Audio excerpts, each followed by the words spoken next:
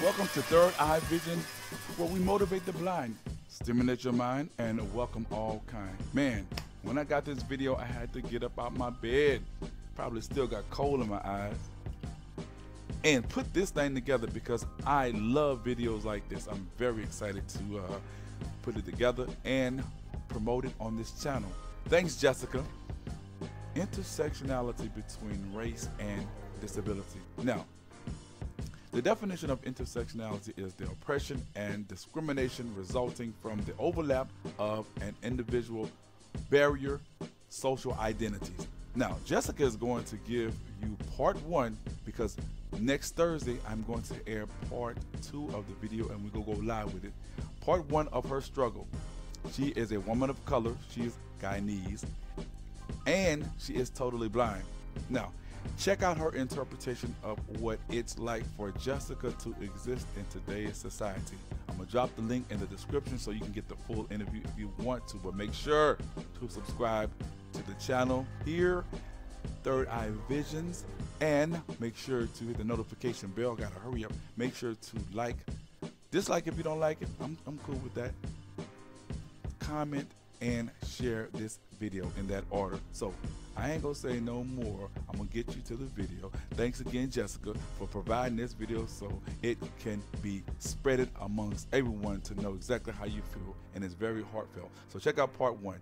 Thank you, Jessica, again.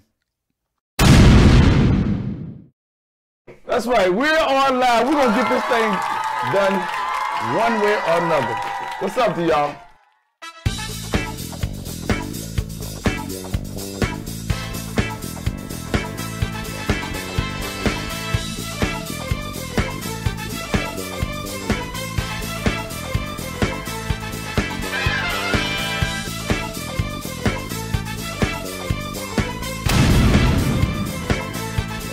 I want to talk about the intersectionalities I face in terms of disability and race, because for me it's been something, with everything that's been going on right now, it has been something that I just keep going back to, and just with George Floyd and just everything in the world right now, I think I need to talk about it, and it's been hard, you know.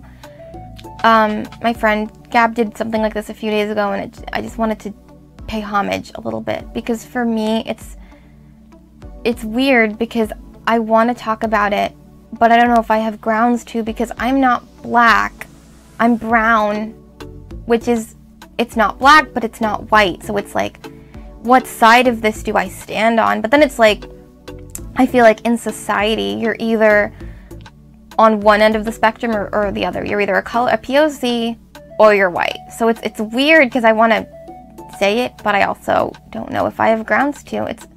Anyway. But for me, race has always been a thing I've had to think about. It's always been something that I've had to grapple with, in the sense that I don't look like a lot of people, and even just figuring out like where do I fit in, because I'm Guyanese, which is in South America. For me, it's been something I've always had to think about, but it's weird because I'm Caribbean, but it's like,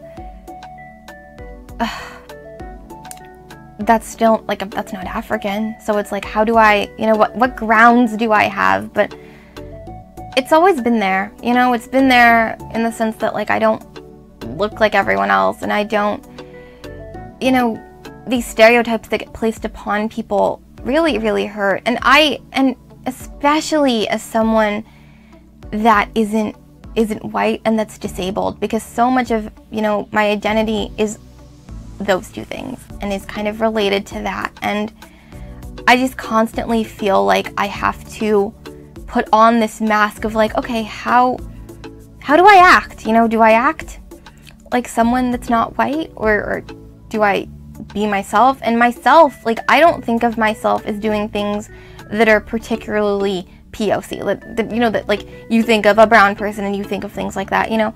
It's really hard when I'm with a lot of blind people. I was on a group call like a few days ago, and like we were talking and somebody was like, oh yeah, Jessica's POC, and they're all like, you're what now? Because I don't sound like what someone who is brown sounds like. And then that brings up a whole thing, like, what is someone who is brown or someone who is a POC supposed to sound like? Is there a specific tone? Is there specific diction? Are there specific words we use? Because I don't use those. I don't speak slang. I don't talk like I'm from the ghetto. And then it just brings up this whole thing, like, okay, are we supposed to act a certain way? Because people can meet me, blind people have met me and have assumed that I'm tall, that I have blonde hair, blue eyes, that I'm from California, and it's upsetting to think that you have to sound a certain way, to act a certain way, to justify your race when people can't see what you are, right? Because for me, I'm none of those things. I'm, I guess, tan colored skin. It's not very, very dark, but it's not light either. I'm not tall, I'm not short. I have really short, dark hair, brown eyes, but I'm not white. But I sound like I am. The way I speak and the mannerisms I speak in make it sound like I'm white. And that's always been something I've had to grapple with. My parents aren't from here, they're Guyanese, and they still have very thick accents. And when it came down to it, and when I was growing up, I think I tried to emulate the opposite of that. And I don't know if I've done it too well, but there are times I'm like, wow, do I sound too white? And then there's a whole nother aspect where I go to a very predominantly white school, and I feel like so often I'll be in class and I'll sit down and then they'll call on me or I'll raise my hand, and I think that there's like a moment in people's heads where it's like, oh wow, she looks like that, but she sounds like that. What is that? Like in their heads, they're like, oh my goodness. And I feel like for me, validation of that is so hard, because it's like, am I supposed to sound black? Am I supposed to sound brown? Do I have to have a specific cadence when I speak? And I don't think I do, but then it's like you get people's reactions and you're like, okay, maybe there is something, maybe it's not okay. Maybe I'm too whitewashed, And it's hard for me to justify, because I'm like, I think I'm pretty intelligent, I think I'm pretty smart, but there's always this thing whenever I speak, I think that there's a moment in people's heads where it's like, okay, wow, she's actually really intelligent. And that hurts, because I am. But so much of what society imposes on us as brown people is that we have to be a certain way. We have to be loud. We have to be obnoxious. We have to have this tone and be judgy. And I'm not. I don't. And I never have, And for me, race is such a difficult thing. And then compounded with disability, making friends for me was always like, okay, like, are they gonna like me because I look like me, because I need help? Because you can look at me and you can tell that I'm disabled. My eyes are very clouded over. One of them is definitely more, like, doesn't have as much of a color as the other. And there are times, like, I just think, like, where do I fit in as someone that goes to this institution and looks so different? And it's something I've had to really grapple with, just accepting myself as someone that it's not going to be